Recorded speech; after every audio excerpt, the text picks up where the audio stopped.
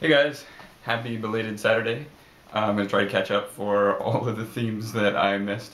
Harrison, you were only gone 2 weeks. That's nothing. I didn't even grow a beard in all of the time that I was away.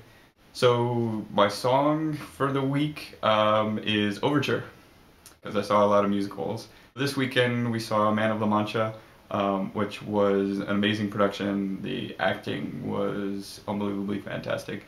And the set had a working dungeon staircase drawbridge that like was pulled up, and you didn't even notice it was there until the Inquisitor guys came in, and you heard this like clinking of metal as the chains are being lowered and the staircase came down, and it was pretty impressive. That was the second show that we saw that day. We saw Children of Eden, which is a Stephen Schwartz play, and it had a giant ark that they wheeled out on the stage, and then they wheeled it around and the other side was open, and it became the set for most of the second act. And that was a community production. It was a giant cast of all ages from kids on up, which was just fantastic, and the costumes were fantastic. So it was really quite the spectacle.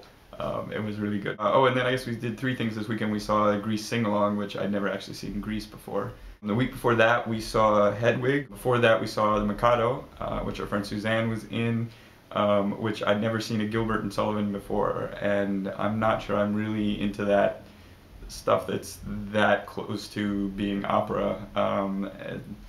So, you know, the music didn't necessarily do it for me, but it was very cool to have seen that, and it was a very fun production. Before that, we saw Ragtime and Thoroughly Modern Millie, which Jenny mentioned in her blog for many weeks ago. We saw Avenue Q, which I hadn't seen before, and that was fantastic. I did go out quite a bit.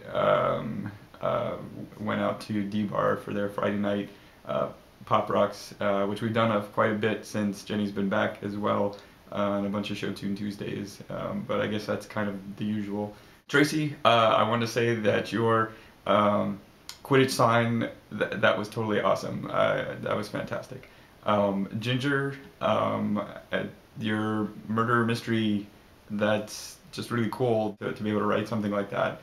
I've kind of wanted to do actually something for a con, and maybe you have some advice.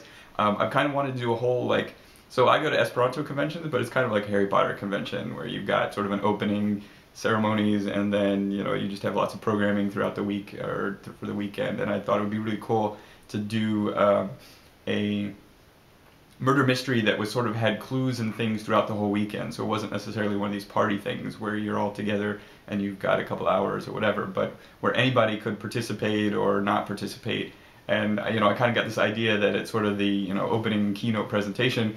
You know, somebody might stumble in, shoot the president of the association or whatever, and you know, then run out, and then there would be the mystery of what happened, and you'd have clues like in the program booklet. Would have, maybe there'd be some fake ad that had some clues, or there might be a couple of program items that you could go to and there would be clues in them, but you know, I haven't figured out how to make that work. Harrison, I wanted to thank you for the Buffy episode suggestion, the one where Andrew narrates. I can't quite remember that episode, but that's totally, you're right, very perceptive that that's the kind of thing that, you know, I like, which reminds me that there was another episode where Jonathan was man of mystery or whatever, and which was another sort of play on convention that might also work. But the Andrew one is probably more my style, but I don't remember it, so I'd have to rewatch. But also, I kind of think neither of those were probably very deep, and I would really like to, you know, to have a favorite that is, you know, that I appreciate at a deeper level. That's maybe more serious, but thank you for that suggestion. Yeah, so for the theme of death, which I have to catch up on, I'm not really sure what to do for that. Maybe my absence for a long time counts as my qualifying for that theme, because maybe you thought I was dead.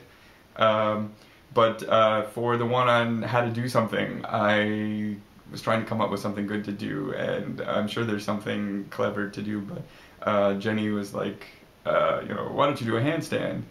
I think that's how it came up anyway, and I said, I totally took that on. It's like, I could do a handstand, And she was like, you sure? So this is kind of a challenge. So I'm going to show you how to do a headstand. Actually, I'm going to do a 3-point stand because that's something we did, you know, when I was like 5 years old. And I remember being able to do that and being proud that I could do that. And that was really fun. So I'm going to give that a try. So see you in a second. So basically the trick here is that you're going to put your hands down like this with your elbows bent, and you're going to put your feet on this ledge here as a first step towards doing full handstand. And it's going to be 3 points because your hands are 2 points and your head is the other point. And you do this, and then from here you're going to go up. Kind of like that. So let's give this another try.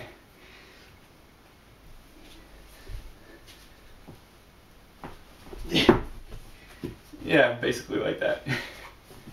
One more time.